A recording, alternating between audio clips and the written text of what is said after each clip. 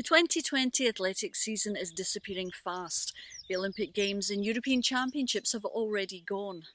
Our athletes remain in lockdown, and Jazmin Sawyers and Learmonth have been sharing their thoughts on the future since the Olympic Games have been postponed. It's sad because the Olympics is, it's the greatest show on earth. It's what we train for. Ultimately, everybody wants to go to the Olympics. Me personally, I was injured in 2016, but it's been my whole life.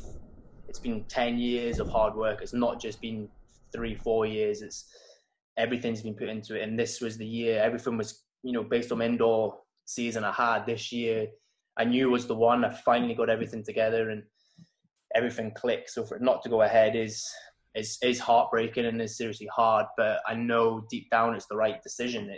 We've now got a date for next year, so we need to just work back from that now. I'm glad we've got dates now to work towards. I've got a countdown app on my phone, and I've just adjusted the dates on that. And the goal remains the same. And hopefully, the way that my career was going, I was hoping to be better next year than I would have been this year anyway. So in my mind, it gives me a year to be even better. The knock-on effect means that there are 3 major championships the following year. The World Champs West Coast USA, then 3 days later the Commonwealth Games begin in England, then straight to Germany for the Europeans. 2022 is going to be a crazy year.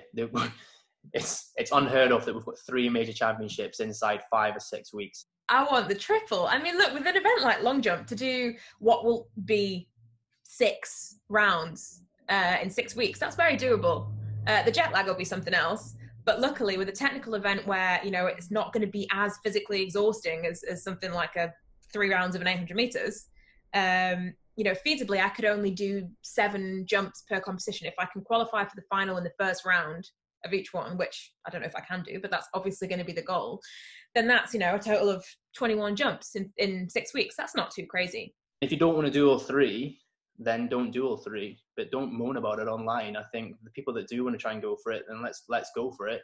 Because the ones that are setting the stall out saying they're going to go for all 3 are going to be the ones that are going to best prepare for it. The jet lag will be something to contend with, but look, it's a challenge. I love a challenge. We're all athletes. That's what we're kind of in it for. We'll never get the chance to have potentially 3 major medals in that short space of time.